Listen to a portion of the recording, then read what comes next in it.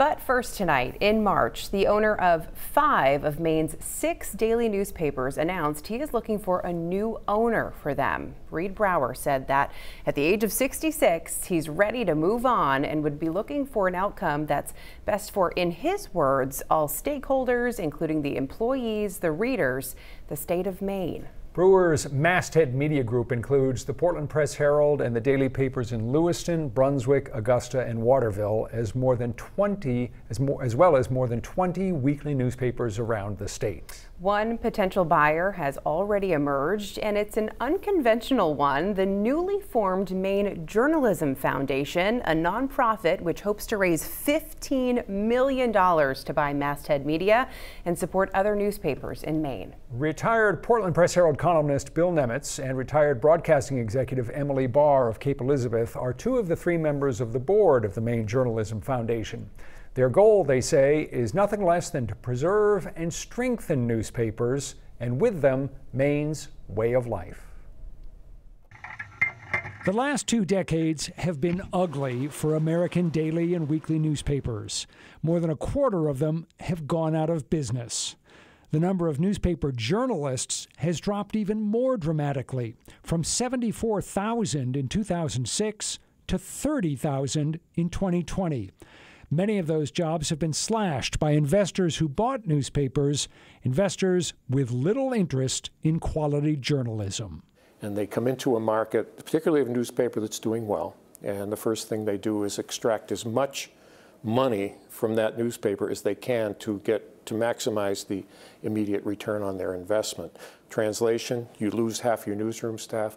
Translation beyond that, your local news dries up to a trickle. The Maine Journalism Foundation wants the Masthead Media newspapers to avoid that fate. We just want news in Maine to be not only sustained, but to really be invigorated in a time when I think the country needs it. Because, you know, if you don't have a strong news environment, you don't have a strong democracy. The goal of the Maine Journalism Foundation is to buy the newspapers, but not run them.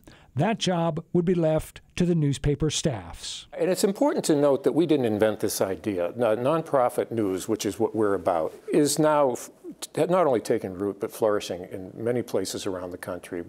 Baltimore, Chicago, Salt Lake City, Lancaster, Pennsylvania just last week. How much money do you hope to raise?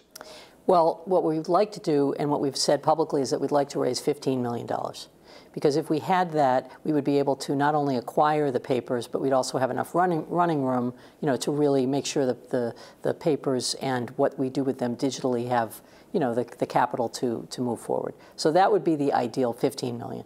How challenging has it been as you start to test the waters and ask people, can you write us a check? What kind of a response are you getting? Well, the response has been overwhelmingly positive. The money comes a little slower. We've got a lot of interest, but not yet a lot of money. People keep telling us that there is tons of money in Maine, and we're aware of that. I have kind of equated it to Bigfoot, you know he's out there. Your job is to find him. Is Reed Brower amenable? If you can raise the money, is this pretty close to a done deal? We're not asking for special treatment here. It's Reed's property. It's Reed's decision as to what he's going to do. We're asking for, if we can demonstrate sufficient traction in a short time, we're asking for a seat at that table, because we think that what we bring is unique to this situation relative to the other potential suitors. When newspapers disappear or are gutted, think of all the stories that go uncovered. Everything from high school sports to political shenanigans. You spent 4+ decades working in journalism in Maine. Some of that time as an editor, but mostly as a reporter and as a columnist. What does it feel like for you to have to go ask people for money? It goes against every instinct I ever had, I'll tell you. And I have been involved in nonprofits before. When I was asked to come on these boards, my going-in message was, I'll do whatever you want, but I can't raise money. Because being a journalist, you know, there's obvious conflicts there.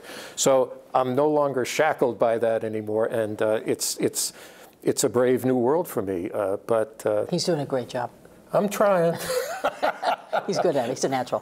What's the timetable? How quickly do things have to happen? Our goal is in the coming weeks, not months, to raise, we're thinking about $5 million of the 15. I think that will demonstrate primarily to our audience of one, that being Reed Brower, but also to the community at large, that we are serious and that we really believe we can do this. Emily, this is an ambitious undertaking. Maine has never seen anything like it before. How confident are you that you can pull this off? Well, I don't usually go into things if I don't think I can get it done. Sometimes you got to take a big swing. I think this is a big swing, but it's a big swing for a really important reason. Bill, this is a big change for you, as we've talked about, a real different course that you're pursuing. Why was this cause so important that you decided that you would devote yourself to it? Well, first I tell people, in addition to my family, I've had 2 love affairs my entire adult life, and one is journalism, the other is Maine. And they are both inextricably tied to this cause. So that's what motivates me, is the sense that it's why I've been in newspapers my whole life. It's because I've always loved the way a newspaper anchors a community, reflects a community, and engages a community. And it would kill me to see that go away. You may be wondering, what about the Bangor Daily News, the only daily paper in Maine that is not part of Masthead Media? Well, the Maine Journalism Foundation says its aim is to provide financial and journalistic support to all newspapers in Maine, including the BDN, not just those it hopes to buy.